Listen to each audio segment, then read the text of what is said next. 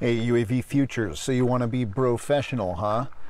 Welcome to my vehicle where we have lots of professional things in the back.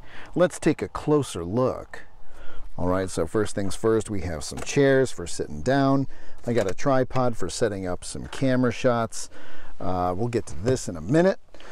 In the big yellow box is where all the magic happens. On the right-hand side is where we got goggles. Up top, we have the Tiny Hawk.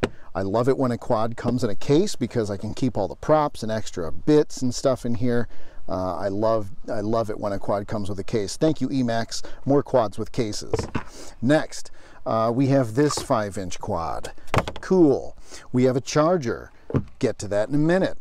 Got a bag of lipos. Never enough lipos. Also have BetaFPV LiteRadio 2 with an antenna mod. It's a simple little solution. It doesn't work the best, but it works. Have a YouTube it's just a microphone for your phone. Lots of extra props, lots of extra arms. Here's some more extra arms and some other goodies, parts for quads. Here's the goggles.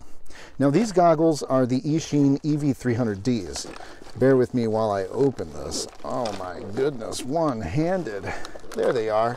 Now a lot of people have complained about lag in these.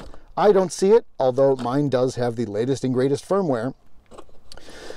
It does have 4 antennas, so we pop those on every time. It comes with a USB cable, so I plug the USB cable into this little USB battery bank that just stays in my pocket, and that is convenient for keeping these things charged because these goggles just suck down batteries like crazy.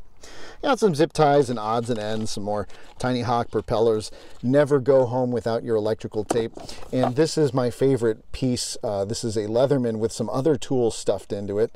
I have a little monkey wrench and a few hex wrenches as well, so this thing does practically everything whenever anything wrong happens. Over here I have a jump start kit. This is for a car, and this thing has a 20 amp hour lead acid battery in it. It says it's all juiced up.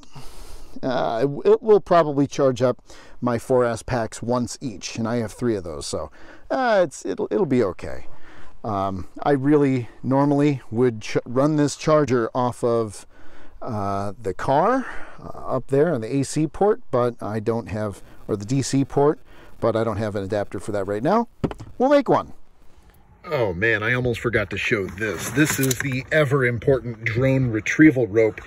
If you ever get your drone stuck in a tree, which you will, you simply take this out and you swing it around and throw it up in a tree, and you'll be able to yank your drone out. So that's what Fitz has in his kit. What do you have in yours?